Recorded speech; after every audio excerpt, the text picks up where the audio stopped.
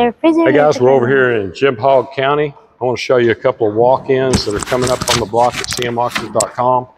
These were both working and in service when they removed them. This one did have a roof remote. They did not remove it. So the bigger one does not have a roof remote. The smaller one is contained. It's got a top mount unit on it. But they upgraded their equipment and these have to go. They've been sitting inside ever since they've been pulled, and they've got to make room. So bid online at cmauctions.com. This one is a master built. I'm not sure what this one is.